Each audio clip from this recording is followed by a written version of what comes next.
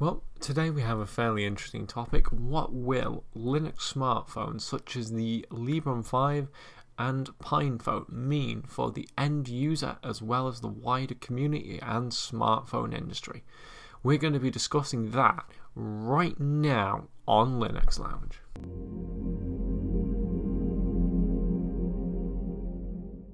Indeed, today we're going to be talking about Linux phones, such as the PinePhone and Librem 5.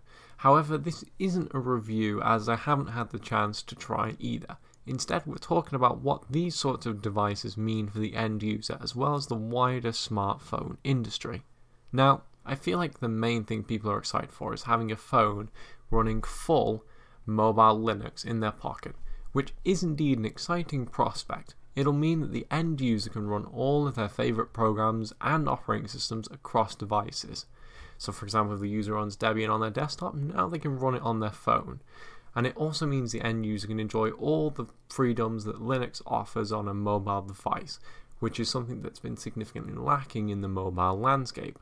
The second of those two things being the most important in my eyes.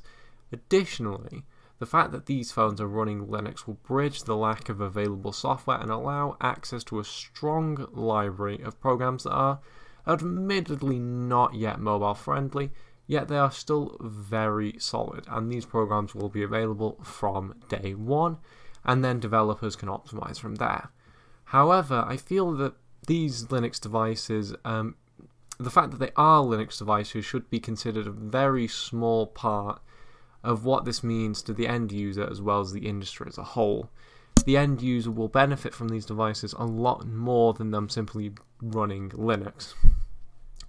Now, I see these phones as being much less Linux phones and much more freedom-respecting phones, which is a far, far more exciting idea, as pretty much since their inception, smartphones have been locked down, tamper-proof, and almost appliance-like in nature.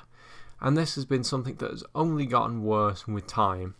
In current day, smartphone hardware and software is impossible to modify or even repair in many cases. With a modern smartphone, it's becoming near impossible to change components, even as something as simple as a battery now requires a full disassembly. And even with some devices, a full disassembly is impossible as it can cause irreparable damage to the device. The software side of things isn't much better either. Pretty much since their inception, smartphones have been running one operating system that is not changeable by the user. iPhones have always locked the user into iOS, besides a few hacking attempts to run Android on them. And although most Android devices do support the installation of custom versions of Android through custom ROMs, an increasing number now do not. As a result, the end user is kept out of modifying their own phone in any way, whether that be hardware or software, and forced into a software ecosystem by the hardware they're using. If you have an iPhone, you're forced into Apple's ecosystem. If you have an Android device, you're forced into Google's ecosystem, or in some cases Amazon's ecosystem if you have a Fire tablet. And in most cases, it's impossible to change OS to get away from these ecosystems. Additionally, this locking down of hardware and software causes planned obsolescence. If your battery comes to the end of its life or you simply isn't holding charge, you pretty much have to buy a new phone. You can't simply easily replace the battery.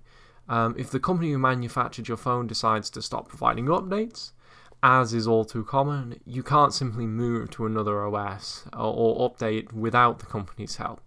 You have to either buy a new phone or struggle using out-of-date software. Compare all of this to the PinePhone and Librem 5. Both of these devices have easily modifiable hardware and software and are far, far more PC-like. Both of these devices have removable and easy to replace batteries, which fights planned obsolescence on the hardware side. But what's far more exciting is that both of these devices were designed to run a plethora of operating systems. Even looking at the PinePhone wiki now, you can see many, many operating systems, and it's not in any way locked down on the software side. If an operating system can boot on either device, it will run. Very few exceptions. This means if one operating system stops supporting your device, you can simply move to another and replace the device when you are ready to. And we can hope that only more smartphones will start to do this. Additionally, it's great for user freedom, as the user can choose which operating system and which ecosystem they use.